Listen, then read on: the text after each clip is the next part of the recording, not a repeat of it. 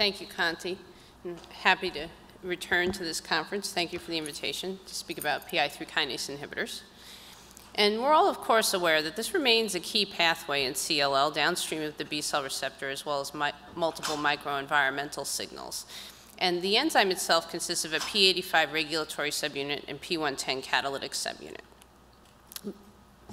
The catalytic subunit comes in a variety of isoforms, alpha, beta, delta, and gamma. And most of the development in B-cell malignancies, as you know, is focused primarily on delta because of the evidence for its role in B-cell signaling and development.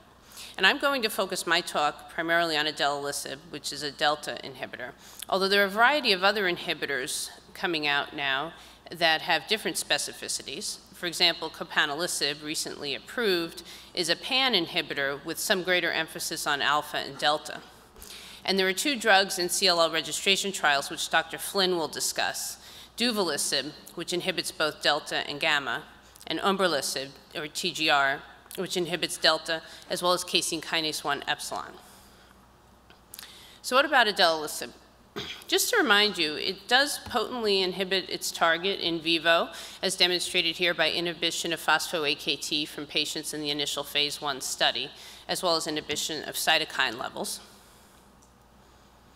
And this resulted in an excellent PFS in patients with a median of 5 prior therapies of 32 months in those who were treated at the recommended phase 2 dose.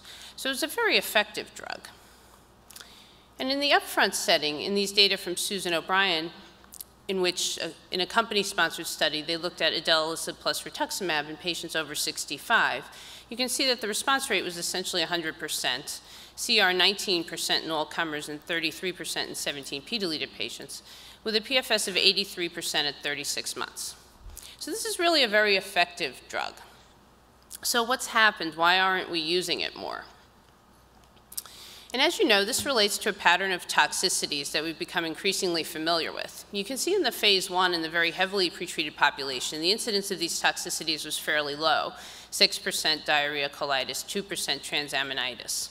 There were a few cases of pneumonitis, though.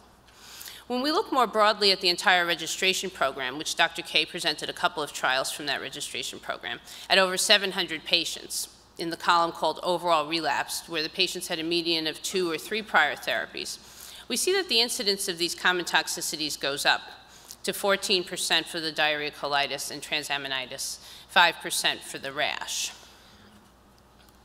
And just to hone in a bit more on what we consider this toxicity profile that's typical of idelalisib, in the first 1 to 2 months, we can see transaminitis, which in the relapse setting is often self-limited. If you hold drug, it will resolve, and you can often restart at the same or lower dose successfully, as shown here, where 3/4 of patients were rechallenged, and mostly successfully. Rashes can occur more or less at any time, sometimes earlier, a little bit later, and again, hold drug. Sometimes steroids are needed, but again, most patients could be rechallenged and often successfully. The somewhat more problematic toxicities have included a drug-related pneumonitis, where you see many fewer patients were rechallenged, and which often requires steroids to resolve once you've ruled out infection. And then in particular, the grade 3 diarrhea and colitis, which is a late event, as I'll show you shortly, and sometimes is recurrent when you start the patient back on drug, or perhaps most of the time is recurrent when you start the patient back on drug, unless you have them on chronic steroids, or we often use budesonide with a long, slow taper to reinitiate the drug. And so the steroid responsiveness of many of these side effects suggested the idea that they were autoimmune, which we'll be talking about throughout this talk. And then just to underscore the fact that some of these events are late. The pneumonitis occurred at a median of 4 months on drug in this relapse refractory population, and again, these data presented by Steve Coutre at EHA a couple of years ago. And the diarrhea occurred at a median of 7 months, although it can actually occur at any late time, even after a couple of years on drug. And in my experience, is sometimes triggered by an infection, that a diarrheal infection like C. diff or a bacterial infection that they may then segue into the more inflammatory autoimmune diarrhea. So we looked a couple of years ago at 2 of the registration trials, the Adela-Rituxan and the Adela-Ofatumumab registration trials, with 2-year follow-up at how many patients remained on drug. And what you can see here is that only about 1 in 5 patients, 20% of patients, remained on idelalisib. But this was not due to progression, which occurred in only 13% of patients. It was primarily due to adverse events, which occurred in 41% of patients. And the survival curves associated with that are shown here. The blue one is for patients who discontinued due to adverse events. And you can see there's an early sharp drop-off, which is due to serious infections, pneumonias very commonly, and actually similar to the curve that we saw earlier today in the WIAC updated data from ibrutinib discontinuing patients. But then after that, it flattens out and survival is better. Whereas those who can discontinue for progressive disease in the maroon have a continuous drop-off in survival. And so those data from the registration trials contribute to the bottom 3 lines, the lower section of this table, where the patients previously treated, if we look across those registration trials, you can see that the Adela patients had improved overall survival compared to the control group, which is probably because the effective benefit of disease control in that setting overwhelmed the adverse event or infectious problem.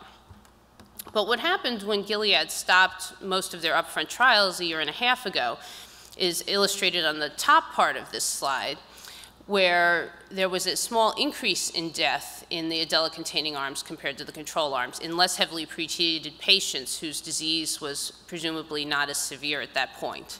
There were also a couple of bendamustine rituximab combinations here, and many of the opportunistic infections, particularly CMV, are more prominent in the bendamustine rituximab combinations.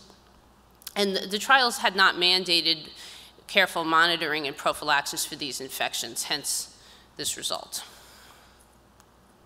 And most of those deaths were due to bacterial infections and sepsis-type events, which I think arguably actually it's clear from the prior studies that that was a risk, which is shown here for the phase 1, the summary relapsed cohort presented by Dr. Coutre, the company initial studies, and then our upfront study, which I'll be telling you about. You can see that there's grade 3/4 neutropenia in 40% of the heavily pretreated patients, but even 25% of the previously untreated patients getting Adela alone or with an antibody had grade 3/4 neutropenia and some febrile neutropenia, as well as grade 3/4 infections.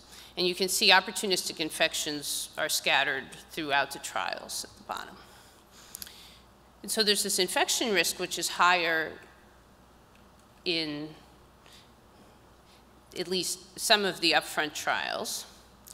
But the autoimmune toxicity that we started out by talking is also higher in some of the upfront trials, as shown here, where in the company-sponsored trials under the initial therapy column, colitis ranged from 27 to 42%, depending on follow-up in the O'Brien and Zelenitz cohorts. Transaminitis in about 1/4 and rash in 13%.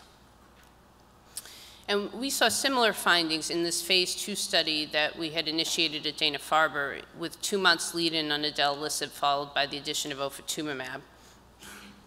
Over half the subjects had grade 3/4 hepatotoxicity, mostly around week 4, associated with an activated T-cell infiltrate on liver biopsy. The vast majority of them required steroids to resolve this process, not just drug hold. And if one wanted to attempt to reinitiate the drug, one had to do it in the presence of steroids. And so this illustrates how the subjects broke out. About half of them had this early hepatotoxicity at a month. And then half of the remainder had more typical idelalisib toxicities that we see in the relapse setting, while the other half of the remainder had absolutely no problem at all at the bottom. And so it would be really good if we could identify prospectively who the patients at the bottom would be who have absolutely no problem at all. And so in this trial, the predictors of having the severe toxicity included a younger age. 100% of the subjects under 65 needed steroids for toxicities, as well as, interestingly, a mutated IGHV. And I'll come back to some hypotheses about why this might be. We've had the opportunity to look across the registrational program in collaboration with Gilead at the incidence of transaminitis of grade 3 or higher as a function of treatment status, and that's shown here. And you can see that this summary analysis does clearly confirm that the untreated patients had a significantly greater rate of this grade 3 or higher toxicity compared to the relapsed refractory patients. One of the studies included in this analysis was also presented by Peter Hillman at EHA this year. And this was a frontline phase 2 study in 17P patients who were intended to get Adela at the usual dose with rituximab. And this study was closed at the time of the safety announcement a year and a half ago, when the patients had a median exposure of 6 months. They had a median age of 66. And you'll note that they're almost all unmutated. Only 13% were mutated, which is consistent with the fact that the 17p deletion was required. The toxicity was similar to what we've seen for the other upfront studies: 37% grade 3/4 neutropenia, 41% transaminitis, and 19% grade 3 infections. And so in this study, if you look at the cohort by age less than or greater than 65, you can see that there was not a significant difference by age within this cohort, but that the overall incidence of transaminitis was higher compared to the other company-sponsored upfront study restricted to patients over 65. And so again, in the entire Gilead registrational experience, we looked by age for the incidence of the grade 3 or higher transaminitis. And you can see here that actually very clearly by decile of age, starting from those under 55 with the highest risk for the grade 3 transaminitis up to those over 75 with the lowest, that there's a very clear age dependence of this effect, similar to what we had seen in our study, and potentially consistent again with an autoimmune mechanism.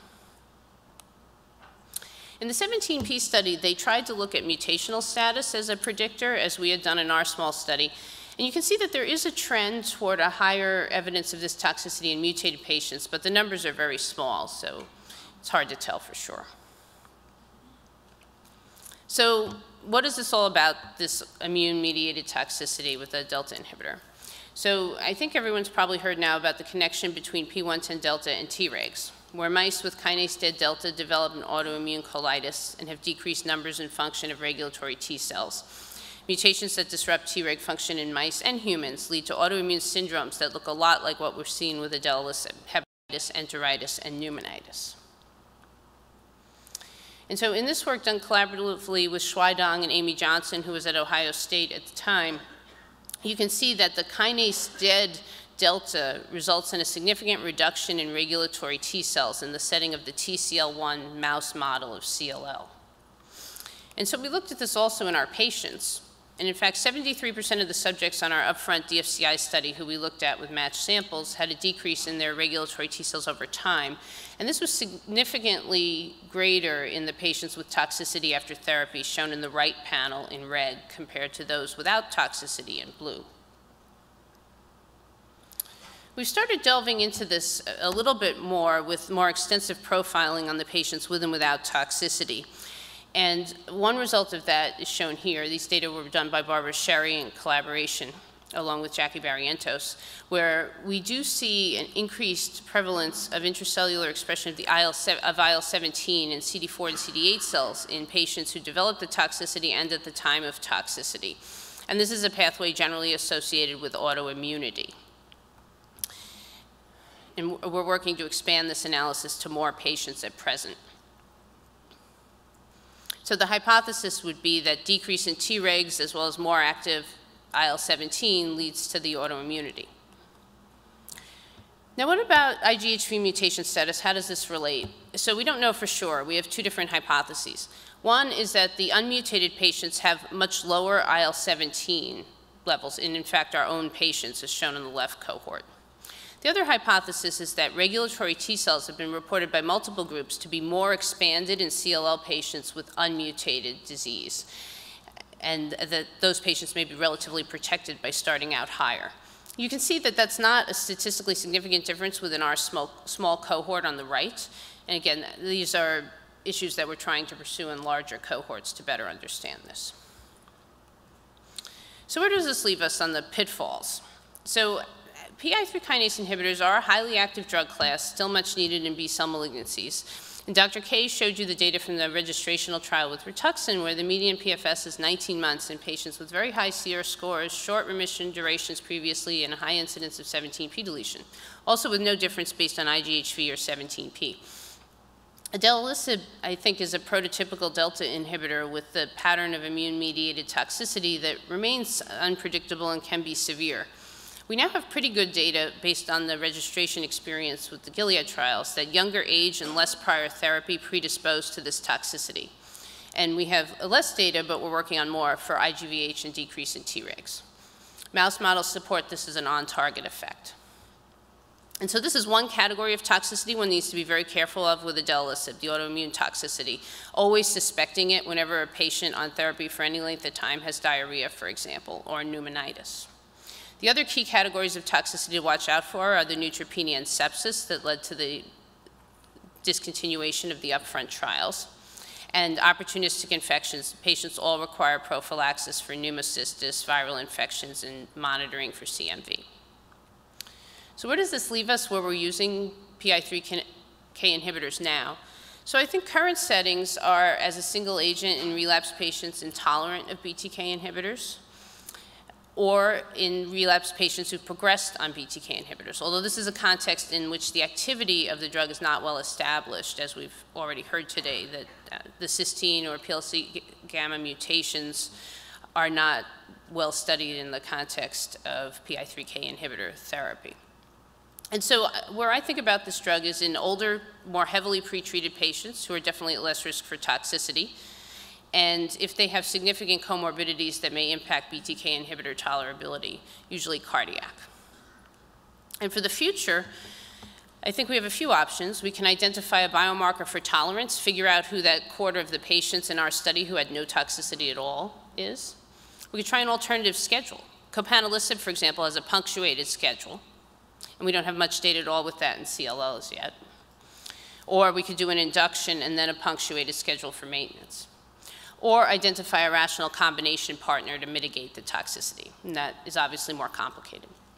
And then I'll just point out that the immune activation of these delta inhibitors does represent an opportunity to use them as anti-tumor immunomodulatory agents, potentially even in solid tumors. And there are studies in the UK in which that is actually being done.